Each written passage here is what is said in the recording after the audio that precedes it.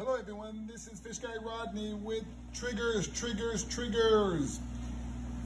We have a 5 to 5.5 inch pink tail trigger. 5 to 5.5 inch pink tail. These guys can even possibly go into reef tanks. And we have a 5-inch clown. Of course, he's stressed because he went from the acclimation with nitrofurazone and methylene blue. You can see some fish in there, to freshwater dip here, which some fish are in there now, to now doing videos. So his normal natural darker colors are not intact. I give them a bath with nitrofurazone and methylene blue for 4 hours. And I also have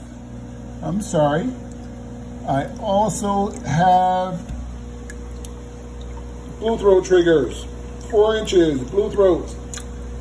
But in any event, they were in a bath, nitrofurazone and methylene blue for 4 hours. Freshwater dip video, and then they will go into a quarantine system.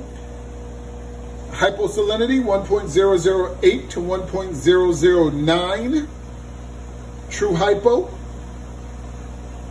And they will, let me go a better picture, have copper and PraziPro in there.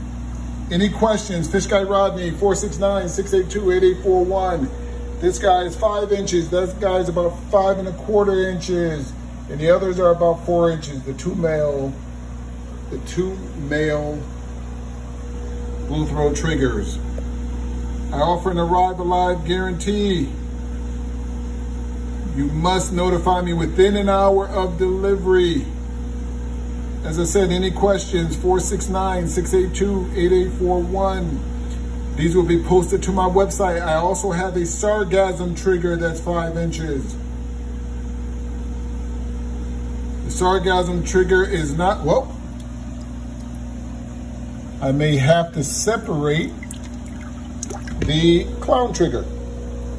Clearly aggressive. But in any event, I will make this video short. You can see he's aggressive. We have the others. As I said, I offer an arrive alive guarantee. I quarantine all fish. I also include a packet of safety stock, which is an instant quarantine on top of that. Go above and beyond. Now, with that being said, that does not mean that you should not quarantine the fish. I quarantine for a week. Hyposalinity, copper, PraziPro, nitrofurazone, methylene blue, freshwater dip. That doesn't mean you shouldn't quarantine your fish. I had a customer who purchased the fish from me, put it in quarantine. Even after I quarantined it for 3 weeks, that's fine, perfectly fine. He did the right thing. But then he took it out of his quarantine and put it in his system, and apparently his fish got cloudy eyes, and of course he wanted to blame it on me.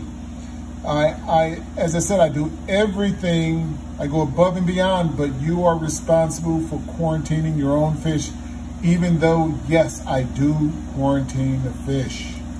You should still quarantine your fish. Any questions? Fish Guy Rodney, 469-682-8841. Thanks, everyone, and these will be posted to my website tonight. Thanks, everyone.